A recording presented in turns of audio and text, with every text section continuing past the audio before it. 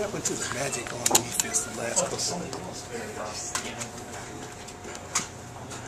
Go ahead, man. Joe, where do you go from here after tonight? Just trying to get back to what we've been doing the first couple of games. Just trying to have that swagger, so to speak. Just trying to play football again. You know, the Alamo Bowl is all the talk, all the expectation, all the hype. I mean, how would you still sell Arizona to get into a game like that? Me personally, I could care less what bowl we go to. More just want to get back on the field and play again. That's about it. Try to redeem ourselves on defense and offense. Yeah, and a guy like Alex, I mean, what can you even say to a fellow like that? I mean, it's tough. Like I told Alex, it's enough for him to be ashamed about. Like he did anything to lose the game. I dropped 2 interceptions myself, so if anybody can go for the blame, it can be me. So one play wasn't going to break us. One play wasn't going to hurt us. I mean, wasn't going to win it for us. So it was just a bunch of missed opportunities. So. Knowing that it's a 4-game skid in the regular season, but you're going to the ball game, how tough is it going to be to get back up and regather yourselves after tonight? I mean, time heals all wounds, and we have probably going to have some while before the bowl game. So we're just trying to go back out there and just prove ourselves worthy. ASU runs a spread offense like your guys' offense. Did they do anything different? Because obviously you see that, you go against them every day in practice. Did they do anything different, or, did they stick to their guns? They didn't do anything that we didn't expect. It was just a lot of missed opportunities. They gave us they threw at least 4 picks, and we didn't capitalize on none of them. So if anybody can be blamed, you can blame the secondary. We didn't do what we were supposed to do. It looked like Brock was, getting out of some situations as far as, Osweiler was scrambling, getting some yards. Was it that he's pretty fast? Is he just a savvy scrambler, or was he just finding room and getting there? Just finding room, really.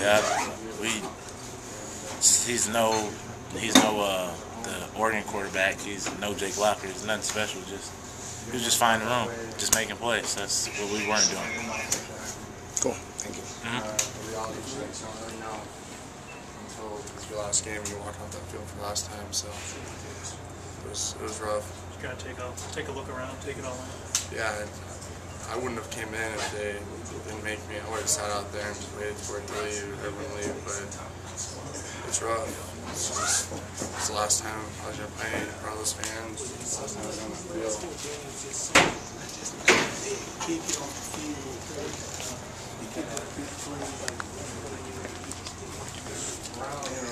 How's the morale in the locker room? What's it like in there right now?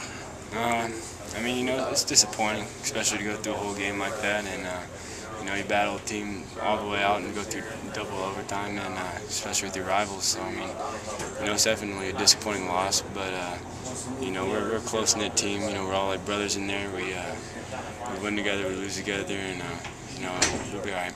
In the second half, the offense obviously came out, was doing a lot more as far as efficiency and everything. What kind of changes were implemented at halftime? Coach just did a good job of really coming in and getting us motivated. We came out kind of flat, and we came into the locker room. We knew, things were almost there, but we weren't quite hitting them. And came in the locker room, got motivated, and went out there and executed better. After such a tough November, how do you guys pull it together now and look forward? There's a ton of teams that would love to be in the position we are, where we can go to play in a bowl game, and whatever bowl game that is, I know we're all gonna be excited about it. Bowl games are awesome experiences. I've been to 2 now, and 2 of the best experience I've ever had in my life. And I know we come out to practice whenever we start get going again, and be excited and ready to end the season on a high note and get in the off season with a win.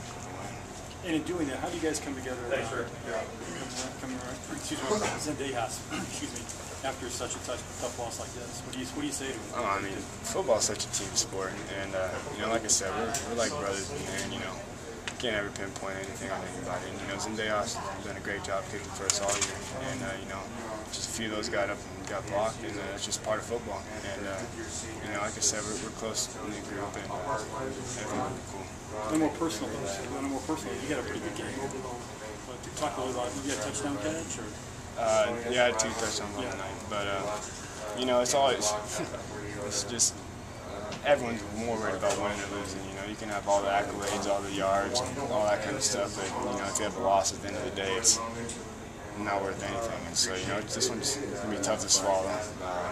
You know, but like I said, tomorrow's a new day, and you know, we're excited to go. We're still going to bowl game, still have a lot to play for, and get back out there. You know.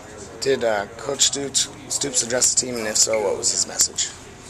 I mean, like I said, you know, Coach Stoops is a great motivator for us. You know, he's a great, fiery, emotional coach to play under. You know, he's really, really a great coach, and I have all the respect in the world for Coach Stoops, and he, you know, he just said like kind of what I said. You know, we're a team, we're brothers, and you know, we're gonna come together. We're still going to bowl game, and you know, it's tough to swallow these kind of games. You know, no matter what it is, and you know, he said, you know, you're a competitor. It's going to be tough, but you know, we'll bounce back, and we have great coaches, great teammates, and we'll bounce back and be ready to go.